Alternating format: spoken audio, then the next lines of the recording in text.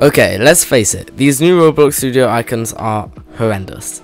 Like, they just look so bad, and like, if you open up a new script and you put a local script, it just doesn't feel right. So I'm going to be showing you the 2 ways that you can change your logos to look better, or on how you can get it back to the original state.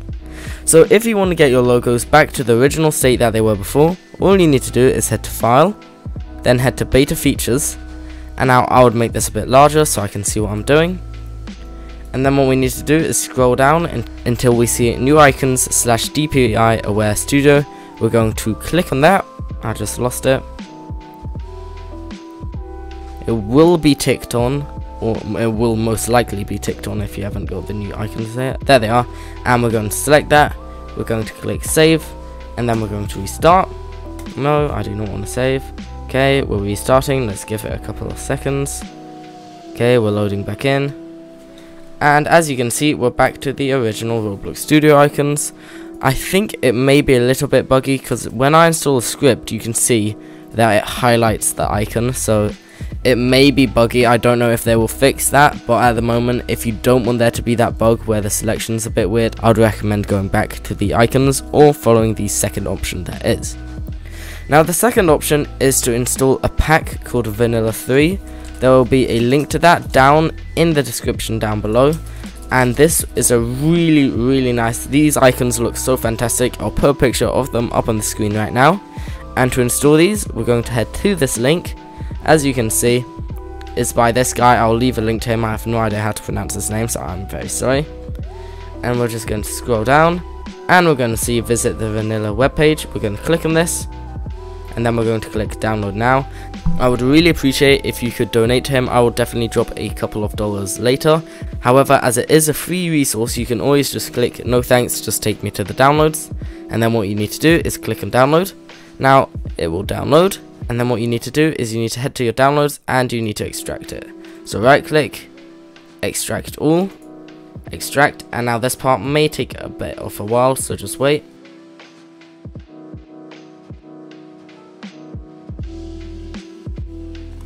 Okay, so now that is finished extracting, what we're going to do is we need to re-enable that feature we disabled earlier on. If it's already enabled for you, then just keep it as it is. But if you do not have New Icons / DPI Aware Studio, make sure you click on that and then click Save. Then you can restart later. And next what we're going to do is we need to set the icons file. So we're going to head over to Studio Settings. Then I'm going to search for icons. Aha, okay, so the reason it removed the icons directory is because we need to restart Studio to have those new effects.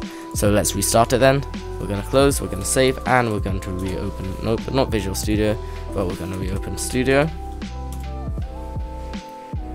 And then once it's open, we're going to save that, so yep, there it is. And then what we're going to do is we just need to set the icon directory. So head to File, Studio Settings, and there we can see now we have custom icon dir. So we're going to click on this, we're going to head back to downloads, we're going to click on Vanilla 3.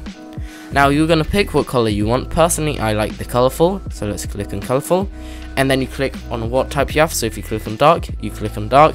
If you have light, you click on light. I have dark, so all I'm going to do is click on dark, and then I'm going to select folder. Make sure you don't select Roblox custom. So now I have dark selected, I'm going to select folder. I'm going to close, and then I'm going to restart Studio. And then when you can see when we boot into the new Studio, we have these new icons. And as you can see, here they are. They look so much better. You can actually read them, and they look pretty good. So with the script, this is how a local script looks, and it's easy to tell the difference. And honestly, it looks so much better. So thank you for tuning in to today's video. If you have any questions, please head over to the forums. That's forums.thecookie.dev, and someone will be able to help you there. Thank you for tuning in. That's all from me, and bye bye.